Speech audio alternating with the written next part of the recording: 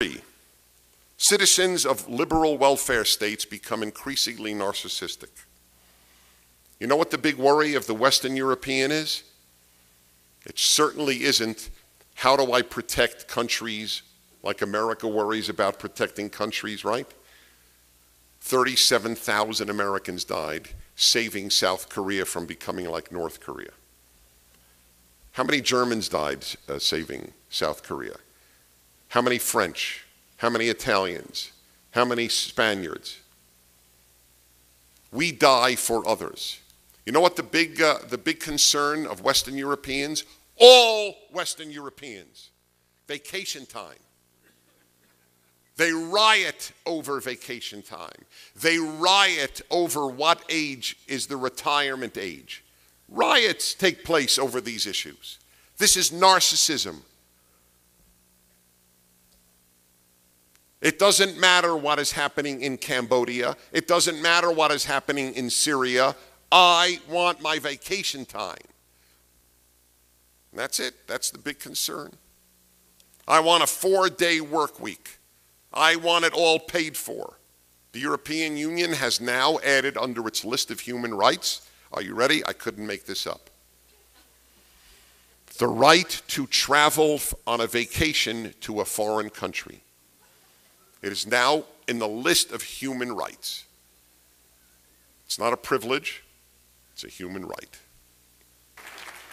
Number 9, as a result of the left's sympathetic views of pacifism, and because almost no welfare state can afford a strong military, European countries rely on America to fight the world's evil and even to defend them.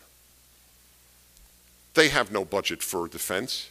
It's all spent on making sure people can have fewer hours of work and have more vacation time and have more benefits and more benefits and more benefits. And who will fight evil? America. Anyway, they deny there's evil. There really isn't evil. Evil is an American term. You have no idea how many French and German experts and scholars I've had on my radio show who just say, you know, especially when President Bush was president, they would say, you know, you Americans like to talk about good and evil. We Europeans, we don't talk about good and evil.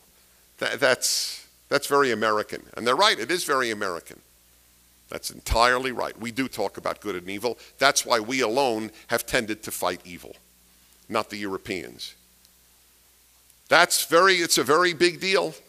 That's a phenomenon of the left. You don't fight evil.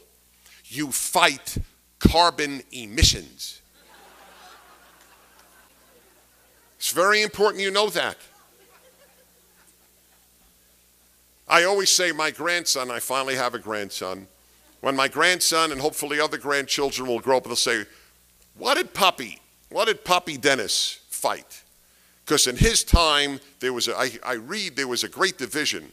He thought they should fight Islamist terror and communist evil, and others thought that they should fight global warming. Which did Grandpa fight?